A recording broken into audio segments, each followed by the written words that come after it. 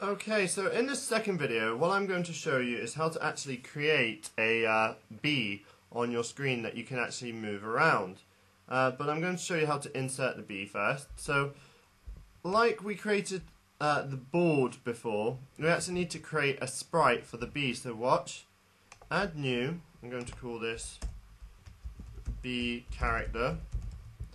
If you go down to number and scroll down, alright, we've got sprite.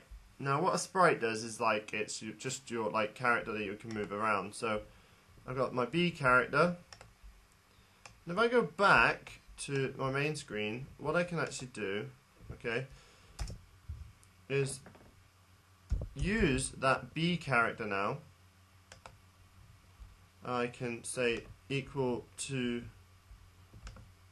if you have a look along here, board,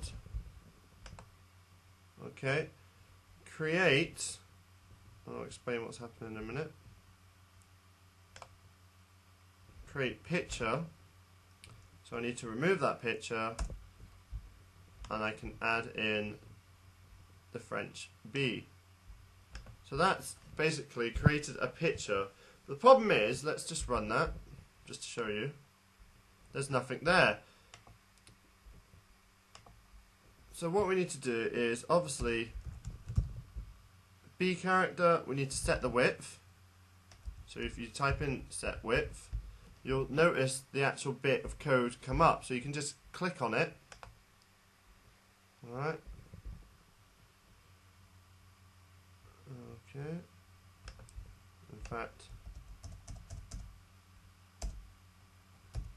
bee character set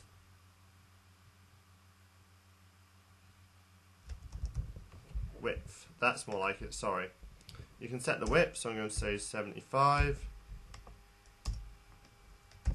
Bee character again. Set height, I'm going to do 75.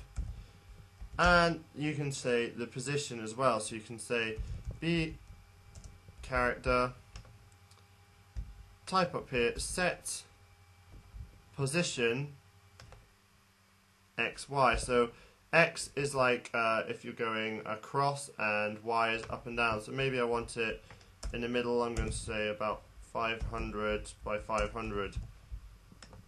And even if I press play now, you'll notice you can't see it on the screen.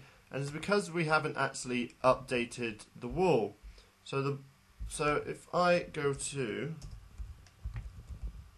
board/update on wall, see, you can see there's my character there. Now I can't actually move it about or do anything with him as yet, but I am going to set the friction. So set friction, let's do bee first, bee character, set friction,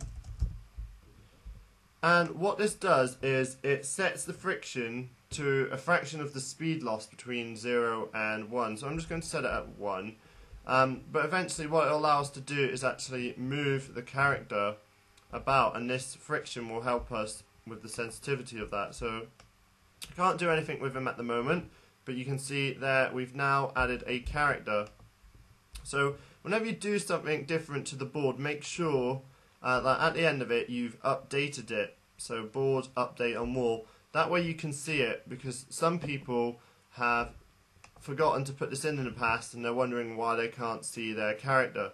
So that's just a quick demo to adding in a character.